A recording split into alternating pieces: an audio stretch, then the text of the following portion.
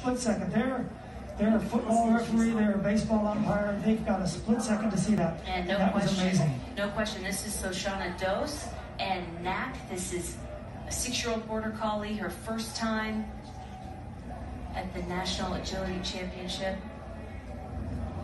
You mentioned the judges, they really have done an exceptional job. Yeah, and there's a little conference going on. They want to make sure they get everything right because this is critical. And we're ready to go back. 3 competitors left, not a clean run yet. So here goes Nac. Nice, get those turns in there. Beautiful communication through these jumps. Got that contact, very special. Here we go. Up to the hard parts now. Just get this.